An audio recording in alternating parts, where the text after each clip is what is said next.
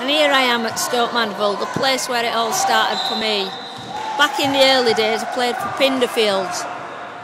We won the championship 3 years in a row, and we had budding stars like Steve Kane and Service Emmeline that went on to play for Great Britain and Holland respectively. It was a very proud time for me playing as a junior and winning 3 major championships. I never thought for 1 minute that I would go on to play for over 15 years for Great Britain and going on to be the Great Britain captain. I had great fun in these early days, and they were very, very special times, and I've got some very special memories and great friendships that I made along the way.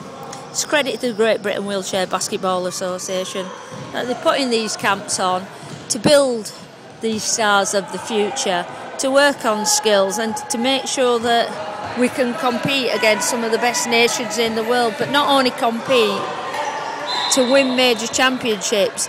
2012 is very significant for Great Britain because it's the Paralympics in London, and hopefully some of these young children here will be inspired and they'll be our stars of the future.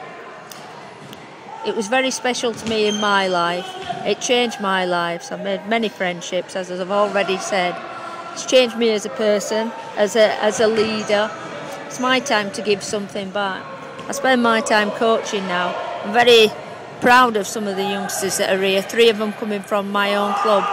Hopefully one day I'll see them at major championships, and hopefully they'll go on to become coaches themselves and to continue this great game and give it the great future that it deserves.